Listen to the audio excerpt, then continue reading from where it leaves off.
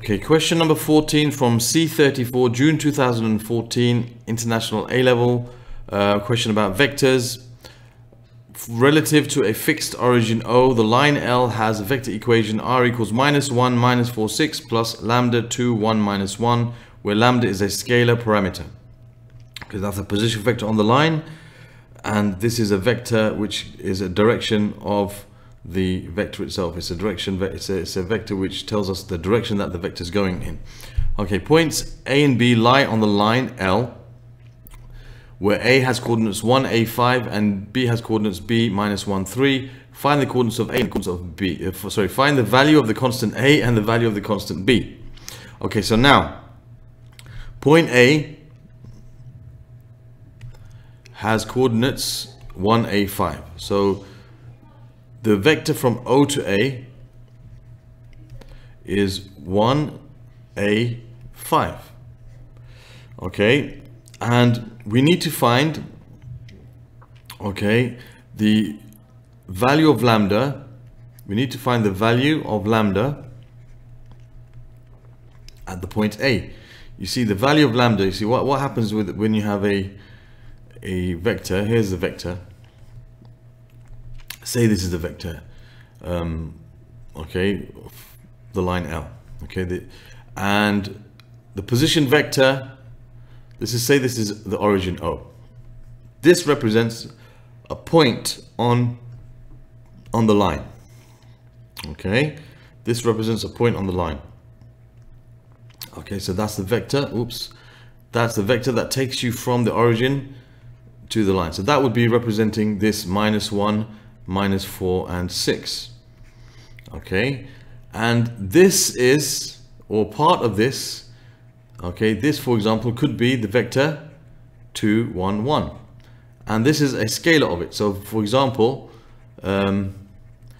if when lambda is 1, you'll end up at this point. When lambda is 2, you'll end up at this point. When lambda is 3, you'll end up at this point.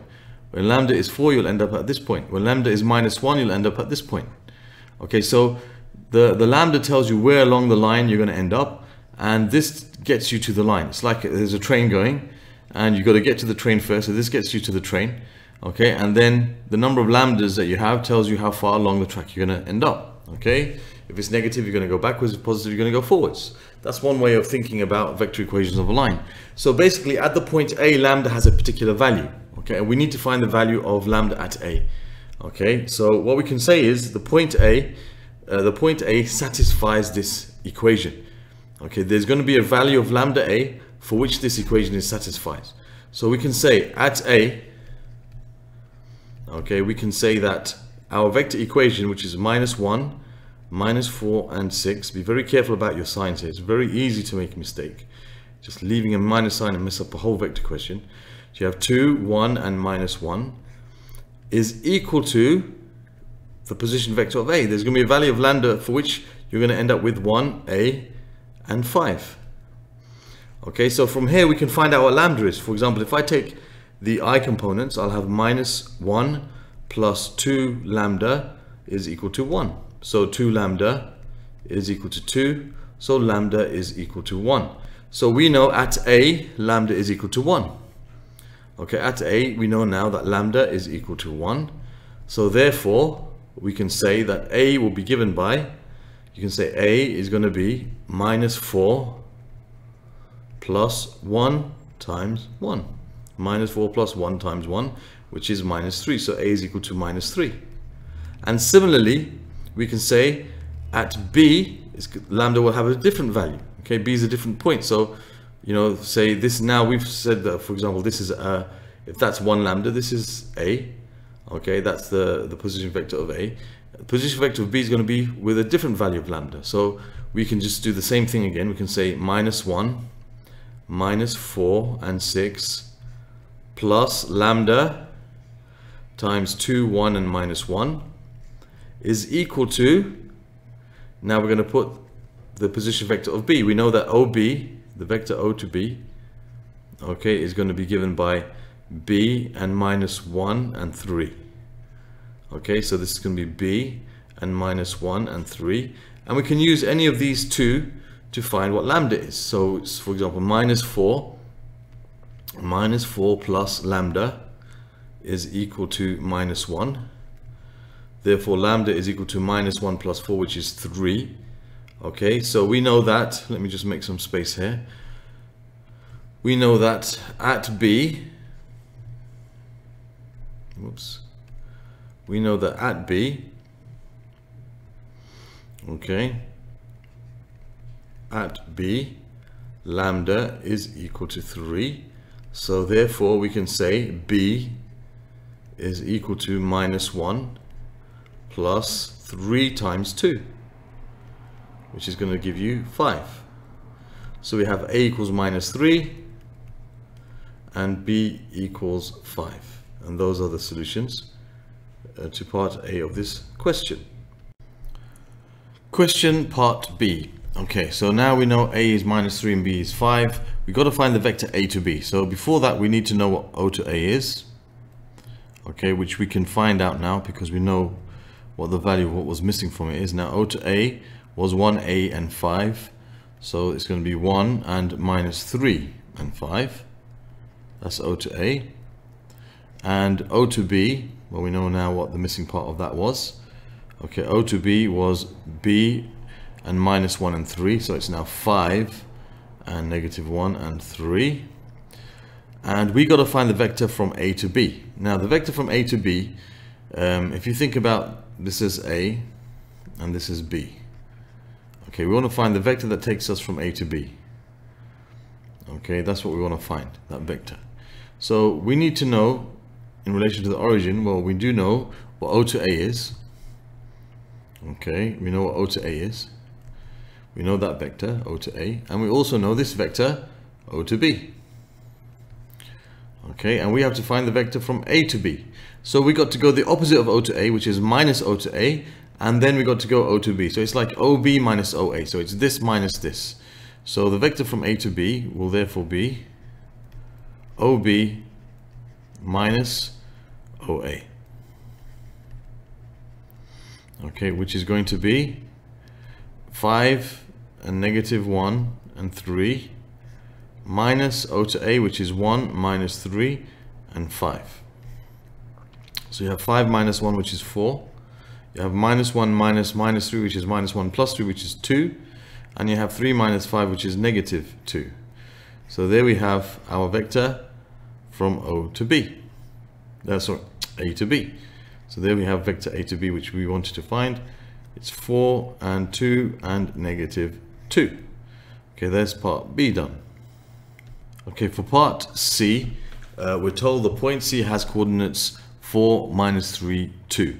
So that means O to C is 4, minus 3 and 2. And here we've written down the results from the previous page for OA, OB and AB. So it says show that the size of the angle CAB is 30. So let's make another diagram, CAB. Okay, so let's just make a line and another line and yeah. Okay, CAB, so the angle is here. This is A. Let's say this is C. And let's say this is B. The angle CAB is 30 degrees. Okay, so basically the angle CAB is the angle between CA and, okay, the angle between AB. So A to B and C to A, or A to B and A to C. Okay, it doesn't really matter which way you look at it. Although I reckon if we did A to C and A to B, it would be better because they'll be tail to tail and the answer will come out 30. That's how it should look. Because when you do them tail to tail, okay, then A to C and A to B, the angle should be 30 degrees.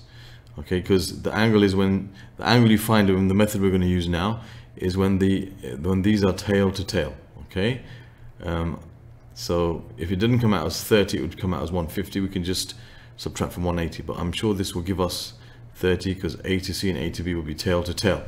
Okay, so A to C and A to B. So we need to find the vector from A to C. We already know what A to B is. We need to find what this vector is. Okay, now A to C is going to be, let's say this is O. So A to C is going to be the vector from there to there. So you got to do minus OA plus OC. Okay, so the vector from A to C is going to be OC minus OA. Okay, OC is 4 minus 3, 2. 4 minus 3, 2 as we're told, and O to A as we were told, or we calculated one of the missing parts, 1 minus 3 and 5. So you end up with 4 minus 1, which is 3, minus 3 plus 3, which is 0, and 2 minus 5, which is negative 3. Okay, so we end up with, this is a 5 there. Okay, yeah. So that's the vector from A to C. So we know that A to C is equal to 3 and 0 and minus 3. Now we are ready to find the vector or the angle between A to C and A to B. Now, I think I need some more space here. So let me move this down. Okay, the angle between two vectors can be found by using the fact that the dot product of two vectors will always be the same as the magnitude of their, so the product of their magnitudes times the cosine of the angle between them when they are drawn tail to tail. Okay, so if I wanted to find the angle between them, I'll use the fact that the cosine of the angle between them is equal to the dot product over the product of their magnitudes. Okay, so first of all, we're going to find the dot product of, so like we say, let A is AC and B is AB. Okay, so we have those two vectors. So the dot product of those two vectors, we can say A dot B is going to be 3, 0, 3, C 3, 0 minus 3 times dot product with A to B, which is 4, 2 and minus 2. Okay, that's going to give me 3 times 4, which is 12, plus 0 times 2, which is 0, plus minus 3 times minus 2, which is plus 6. So you end up with 18. Okay, and so we can say now, I think I need some more space still. I have to go on the next page for this other stuff. Let's just bring this stuff down here. Deal with that later. Okay, so now we know that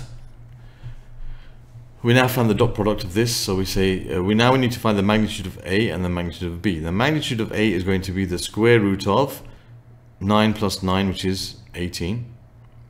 And the magnitude of B is going to be the square root of, you're going to have 16 plus 4 plus 4, that's the square root of 24. I'll leave it in this unsimplified form.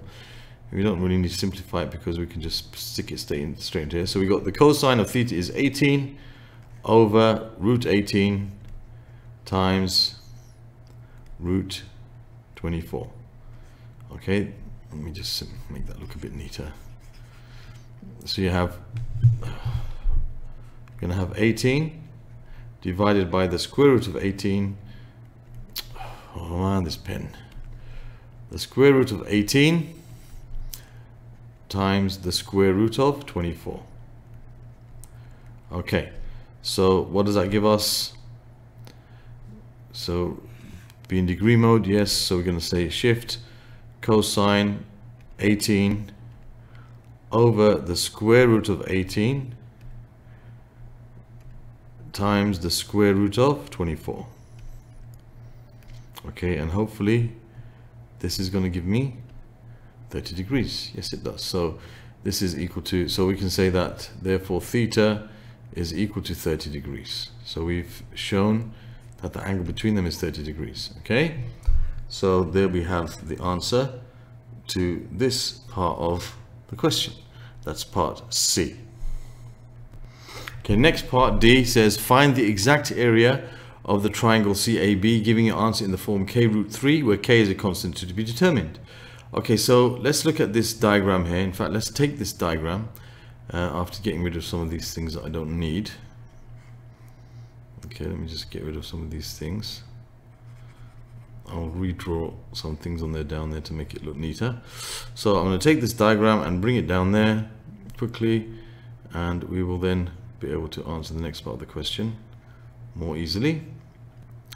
Okay, so instead of keep moving up and down, I can just bring the diagram here and it will give us less of a headache. Okay, so now we want to find the exact area of this triangle AB. ABC. So let's close the triangle. Okay, we don't know what these angles are, but I know that this angle is 30 degrees. Okay, so I know the vector from A to C, and I know the vector from A to B.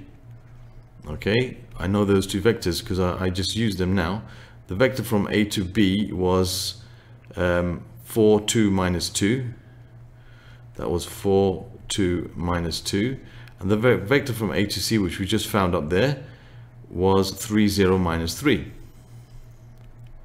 And I also know the magnitude of the two vectors. So I know the magnitude of the vector A to C, okay, was root 18.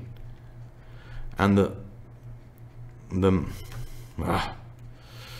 magnitude of the vector A to B, come on pen, sorry about this guys. Okay, so that's root 18, and we also know that the magnitude of the vector from A to B, okay, was root 24. We found that in the previous part of the question. So that's all I need. I know that this length is root 18. I know that this length is root 24. So I can use the fact that the area, okay, of a triangle, okay, if we don't know the vertical height, is a half times one side times another side times the sine of the angle between those two sides. So I know what these sides are, and I know the angle between the two sides. So I can say the area is equal to a half times root 18 times root 24 times the sine of 30 degrees. So let's show our steps here. Okay, because we want to give the answer in third form. So you're going to have a half times, now this is like 9 times 2, so that's 3 root 2 times, and this is like 4 times 6, yeah, 4 times 6, so this is going to be 2 root 6, yep, times sine 30, which is a half. So you end up with, okay, so we have here now, got to simplify this now. We've got 2 root 6 times a half, the 2's cancel here, so we're left with a half times 3. You've got 3 over 2 times root 2 times root 6, which is root 12. Okay, and this will be 3 over 2 times, this is like root 4 times root 3, okay, which is 2 root 3. The 2's cancels again. You're left with 3 root 3 square units, because it's an area. Okay, so there's our answer for part, I think that's D, isn't it now? Yeah, part D. Okay.